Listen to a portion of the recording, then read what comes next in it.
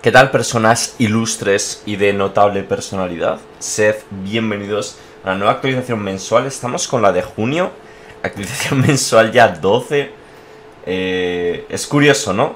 12 meses ya, cubriendo actualizaciones mensuales. O sea que ya hace año y pico, ¿no? Mínimo que seamos de la existencia del Victoria 3. Y bueno, a ver si pronto conocemos la fecha de lanzamiento. A ver si dentro de 2 meses o así, para agosto, con suerte en la ParadoxCon en septiembre ya nos la dicen. En fin, vamos a ver qué nos cuentan, ¿no? Este último mes. Los días de desarrollo que han sido un poquito ligeros, vamos a decirlo así. Pero bueno, suele haber noticias y nuevas imágenes, etcétera, con estos vídeos, o sea que vamos a verlo. Quizá algo de Españita estaría guapo.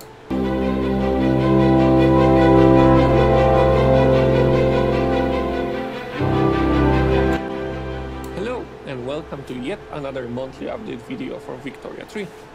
My name is Maciej. I'm a part of the community team here at Paradox, and today we'll talk about politics. Okay. First off, elections. Vale. Elecciones, me gusta. Me gusta votar. In democracies, elections determine the political strength of the parties and interest groups in your nation. Your distribution of power laws determine who can vote and which votes carry the most weight. For example, under landed voting, aristocrats will have a great deal of voting power. El landed voting lo han traducido por voto por propiedades. For example, voto por propiedades. Supongo que tiene sentido, ¿no? Es que me tengo que dar estas cosas luego para cuando traducimos los diarios de desarrollo. Under landed voting, aristocrats will have a great deal of voting power, while under universal suffrage, vale, el resto creo que son estándar. These distribution of power laws are compatible with any kind of governance principles. So, for example, your council republic might have wealth voting, while your theocracy may have universal suffrage. Vale. There are 3 factors that will prevent a plot from voting entirely. People who are culturally or religiously discriminated against in your country will not be able to vote. Additionally, la cultura española está discriminada en Gran Bretaña.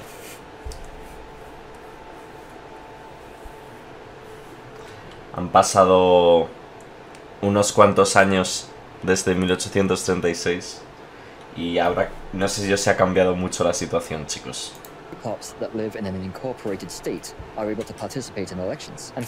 Qué bonito esa marisma, ¿no? Que la marisma esta es muy bonita. Me gusta. Esto parece que es Canadá, ¿no? HBC. No lo sé. Supongo que es Canadá, pero no lo sé. Northwest Territories. Supongo que es Canadá, pero vamos. Pops that are politically inactive will not be voting in elections either. But that isn't all. There are many factors that go into determining the voting power of each pop. Passing the women's suffrage law will greatly increase the voting power of dependent populations. In this case, a journal entry will track the growth and activities of the women's suffrage movement. Elections occur every 4 years in countries that have voting laws. An election campaign begins 6 months prior to the... Esto va a estar muy guapo, tío. Es que las campañas electorales en el Victoria 2 serán una soberana mierda, seamos honestos. Entonces, cualquier mejora que hagan era mejor, ¿no? Pero estas pintan bastante bien. Y ningún juego de Paradox ha intentado representar los poderes políticos peleando en batallas electorales por ganar el poder, ¿no? De manera diplomática. O sea, quiere decir, técnicamente en Victoria 2 sí, ¿no? Pero la manera en la que se ha hecho, por ejemplo, en Joy 4 es muy random. Y obviamente que excluyendo Victoria 2, ¿no? Pero yo creo que es el primer aproximamiento a Paradox de este tipo, ¿no? Que probablemente en Stellaris acaben introduciendo algo de este estilo, ¿eh? Ya, o sea, algo que tengo yo muy claro es que cuando empiecen con las expansiones de diplomacia o de gestión interna de del Stellaris, que probablemente haya 2 o 3 expansiones de ese tipo, 100% vamos a ver algo de sistemas políticos en Stellaris también, ¿eh? Dinamismo es el momentum. Dinamismo. Yo creo que no transmite del todo el momentum. El momentum es como el impulso que tienes en un momento dado, políticamente. O yo que sé, en un partido de, yo que sé, de fútbol, cuando estás muy enchufado y cosas así, ¿no? Pero el dinamismo yo creo que transmite otra cosa que el concepto de momentum, pero bueno. Momentum for each party will fluctuate throughout the election campaign. This is affected by election events, by the popularity of interest group leaders, and... Aunque supongo que el momentum aquí, claro, tienen que dar a entender que puede ser alto y bajo, ¿no? No solo cuando es... claro, es que momentum normalmente se ve como... en la situación en la que esté un momento dado, ¿no? Un jugador, un partido político, lo que sea. Entonces quizá... ¿en qué dinámica está, no? And finally, by random chance. When the results are in, interest groups receive additional political strength from their party's voting power. This will have a huge impact on Mira, el icono de legitimidad nunca se había visto. Está chulo. legitimacy of your government and therefore Parece mucho más avanzado el juego. En todo lo último que estamos viendo, parece mucho más avanzado. Sobre todo en términos de arte en la interfaz y cosas así. Parece que es mucho más resuelto que lo que íbamos viendo al principio, its tío. effectiveness. That said, the actual makeup of your government is still up to you. You can defy the results of the election and form a minority government, but you must deal with the consequences of doing that. Elections are the voice of your Tiene muy buena pinta, at your own peril. Elections allow citizens to shape their country, but who represents them exactly? Let's talk about political parties. ¿Dónde está el partido carlista? Va, si le enseñan me parto el culo, Between interest groups. Political parties tend to align around a certain ideology. Many parties are aligned around the core ideologies of particular interest groups. For example, the Liberal Party is very much aligned with the intelligentsia. Other parties are associated with leader ideologies that emerge throughout the game. For example, the Communist Party or the Radical Party. Each of these parties has a wide variety of dynamic names based on cultural, national, and religious factors. For example, este va a ser de los pocos elementos de flavor yo creo que va a haber al principio. En plan, eso de que yo que sé, el Partido Liberal y el Partido Conservador en Gran Bretaña sean los Tories y los Whigs. A ver, que también siendo honestos, el Partido Conservador y el Partido Liberal en España se llamaban Partido Conservador y Partido Liberal.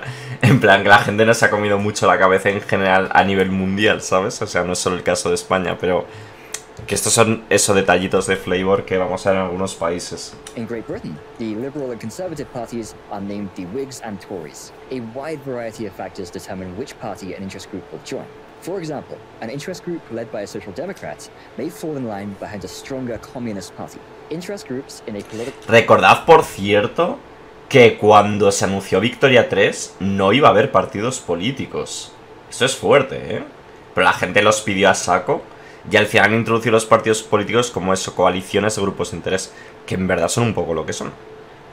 A ver, a nivel de poder lo son, a nivel de grupos poderosos lo son. A nivel de representación popular, a ver, de alguna manera lo representa el juego también, ¿no? party will share their momentum in an election campaign.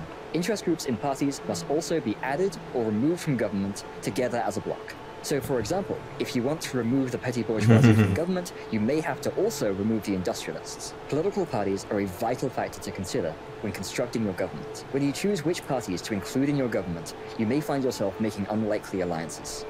During the Victorian era, eso está guapo también, ¿eh? O sea, que el juego no solo consista en el que gana las elecciones, ya está, se hace con el poder, se acabó, sino que puedas formar gobiernos en minoría, puedas hacer incluso, como, o sea, ha dado a entender, ¿no? Por ejemplo, acuerdos nacionales incluso entre gentes dispares, pero por motivos concretos. Si imaginaos, por ejemplo, quiero pensar, ¿no? Algo que suele ser como muy épico de las democracias y tal. Es como cuando ante una invasión enemiga o una amenaza extranjera, pues se unen como todas las fuerzas políticas pues por hacer un frente común, al menos a nivel estatal. Dame un segundo. Va, disculpad chicos por el corte, que me acaban de llamar para currar. Let's go. only a very few countries were unified in terms of culture and religion. How is that represented in the game? Let's talk about conversion and assimilation. Conversion and assimilation. So in Victoria, your country runs on pops, but not all pops in your country are treated equal. All pops have a culture and a religion, and either one of those can be a source of discrimination of that pop. To determine whether or not your country discriminates against a particular pop, we have to look at your laws. Your citizenship law is what determines whether a pop is discriminated against on a cultural basis, whereas the church and state law is what determines how a pop is treated based on their religion. All countries... Chavales, me apetece muchísimo jugar una teocracia en este juego. En plan, porque creo que nunca jamás... o sea, argumentablemente en el EU4, pero nunca se ha podido jugar con una teocracia y ver qué impacto tiene eso en la población y tal. en un juego de Paradox. Y ese tiene pinta de que va a ser el primer juego que pueda representar cómo sería un gobierno teocrático. Porque quiero decir, lo más cercano, la idea más cercana que tengo yo de una teocracia sería un poco las tierras que en la Edad Media poseía la iglesia y que tenían población, ¿no? Porque eso pasaba, ¿no? O sea, rollo, había un arzobispado y en el arzobispado pues era como una división territorial y había pueblos allí, gente pues que podía, que su señor inmediato, su señor feudal, podía ser un arzobispo. Y luego, por supuesto, podemos pensar en el... O sea, un arzobispo, un obispo, lo que fuera, ¿vale? En plan... luego podemos pensar también en estado papal, ¿no? Como...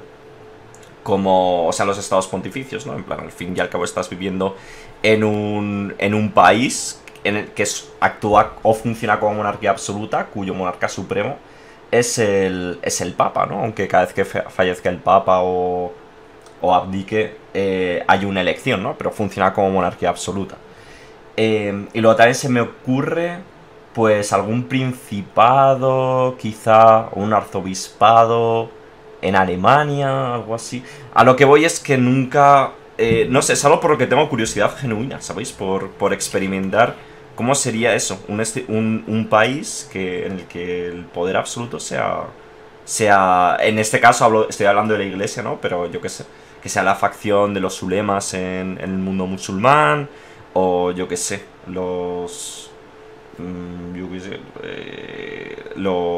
bueno, Irán también es una teocracia, ¿no? Ahora que lo pienso. Sí, ¿no? Irán es una teocracia. Y bueno, hay muchos países de este estilo. No sé, es algo de lo que tengo curiosidad genuina. No por que solo sea simplemente un cambio de nombre en el país. De estás jugando con un reino, o estás jugando con un imperio, o estás jugando con una república, o estás jugando con una teocracia. Porque yo creo que las repúblicas más o menos sí que se han simulado en los juegos de Paradox, pero una teocracia, yo creo que jamás. Quizá lo veamos guay en algún DLC del CK3. Estaría guapo. Y a ver aquí en el Victoria 3, ¿qué tal? Have one or several primary cultures and one state religion.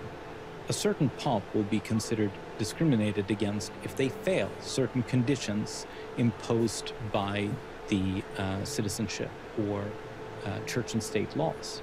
To explain what that means in practice, the cultural exclusion citizenship law says that a pop that doesn't have any cultural traits in common with the cultural traits of the primary cultures will be discriminated against on a cultural basis. The church and state law, freedom of conscience, means that any pop with a religion of the same branch as the state religion is considered accepted. So one way of being more or less inclusive of the pops that live in your country is to change your laws. So you can choose to be more or less inclusive of the pops that live in your country by changing your laws. However, under certain conditions, the pops themselves will adapt to your country. Pops who are discriminated against on a religious basis will eventually convert to a majority religion that is... Qué guapo, tío. Campesinos animistas del Amazonas, tío. Y tienen su propia ropa, tío. Es que me parece tan surrealista el nivel. No sé, lo que están haciendo con las poblaciones en este juego está muy pepino esto, tío.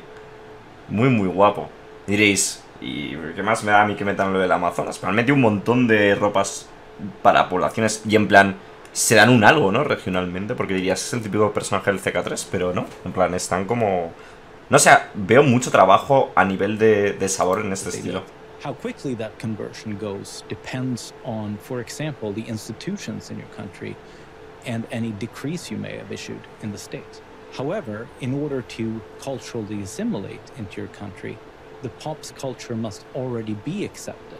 If that is the case, and the pop does not live in a state that they consider to be their cultural homeland, the pop will start assimilating. Qué guapo, tío.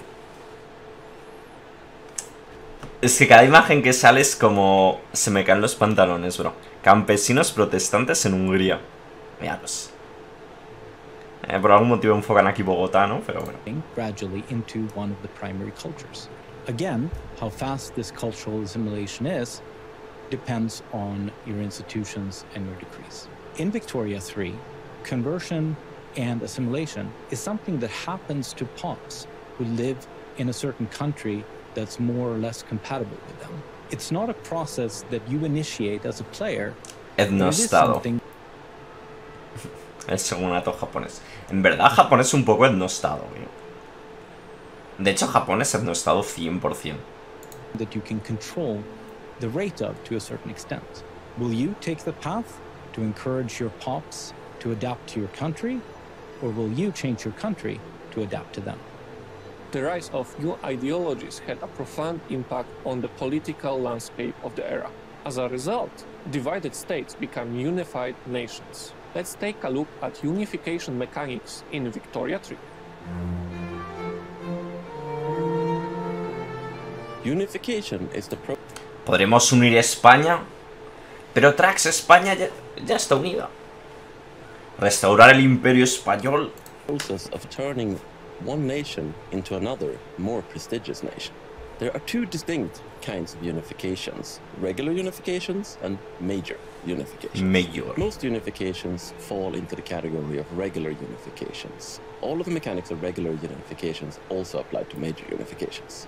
An example of a unification would be Poland, a country that has existed in the past, but isn't on the map in 1836, but could be formed, for instance, by the free city of Krakow.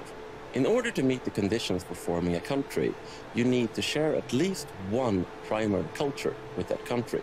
For instance, in the case of Poland, you will need to have the Polish culture. Your country also needs to be of a lower tier than... Coñas, aparte, a lo que me gustaría que representase este juego es...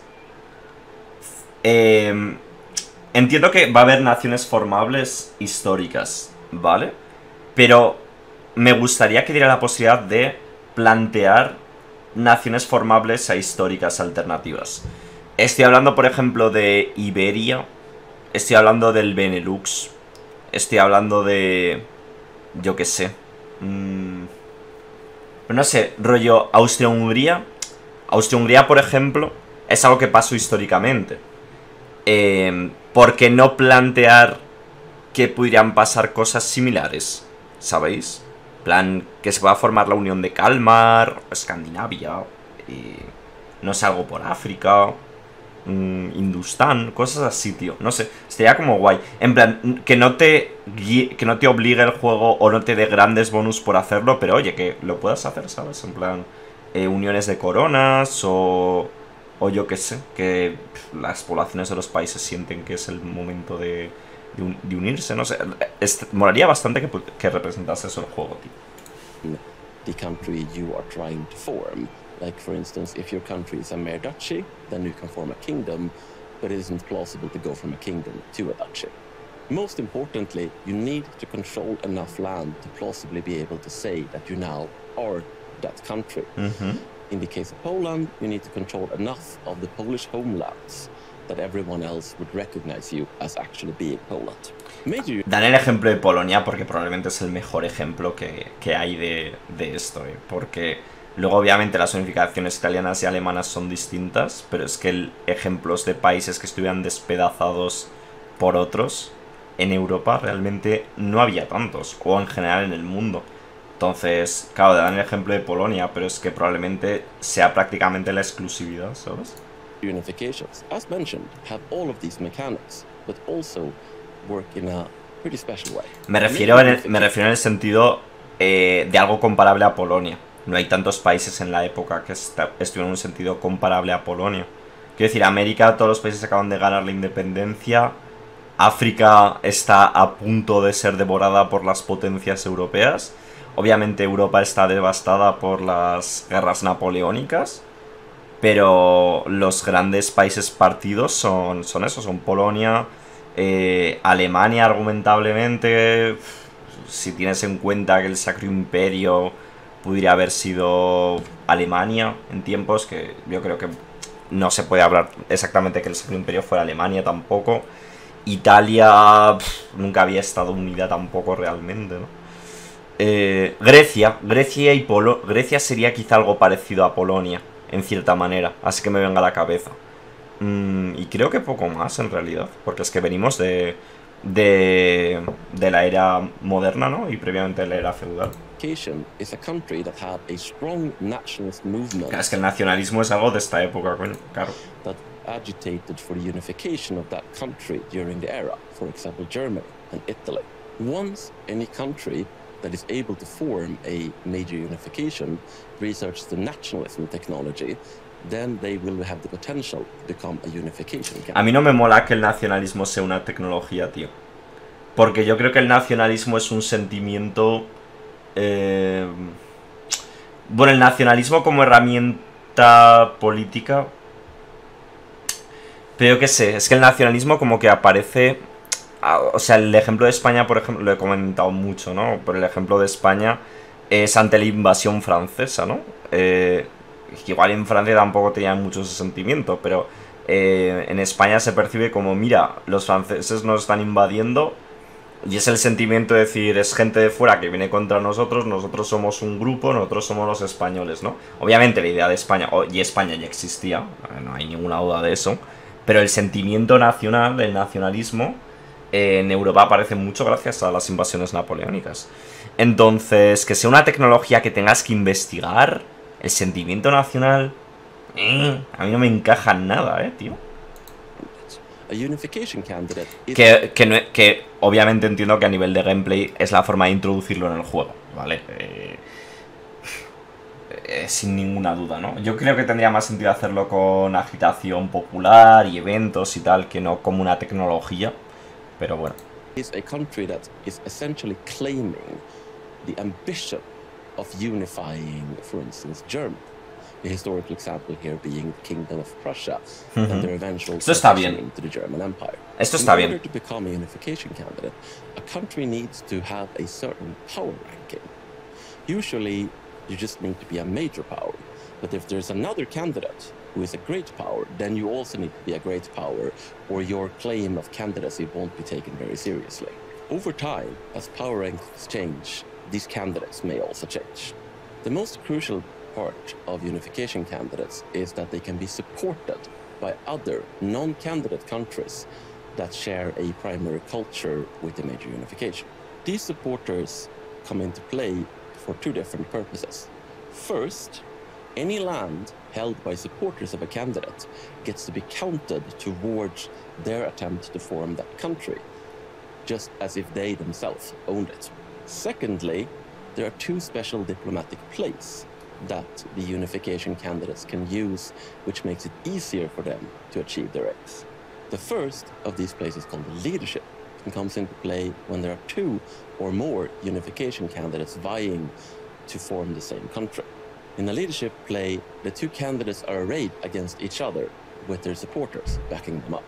Once there's only one candidate left, either because they were the only candidate to begin with, or because they have defeated all of their rivals in leadership plays, the unification play is unlocked. In a unification play, the remaining candidate targets all countries of a relevant culture in order to attempt to seize all the land they need to proclaim their new country. The exception is their supporters, who will actually be on their side, as these supporters are effectively saying that they want to be absorbed into the greater nation. For example, if Prussia is launching a unification and trying to become Germany, then any German miners that support them will be fighting on their side, while all other lesser German countries will be their targets. If Prussia, in this case, wins... Me acabo de fijar en la camiseta que pone Nekomancer, que Neko es gato en japonés. Y pone luego, levanta a los gatos muertos a la vida, ¿no? Lo pone por aquí abajo. Mola la camiseta. Como dirían en Argentina, la remera, ¿no? German countries, their supporters included, effectively guaranteeing that they will be able to form the German Empire. Whether it is a regular unification or Está guapísima la camiseta, the way you actually form the nation is simple, once you have done all of the hard work of qualifying to do it. We'll be back next month with more information. PC Game Pass, tío. Sale el Game Pass día 1, chavales. Eso es la hostia. Poco más que decir, chicos, con este diario de desarrollo. Muy chulo. Ahora sabemos que los españoles van a estar discriminados en el Reino Unido. Y nada más, a ver qué nos van anunciando en los futuros días. Cuídalos, nos vemos en el siguiente. Chao, chao.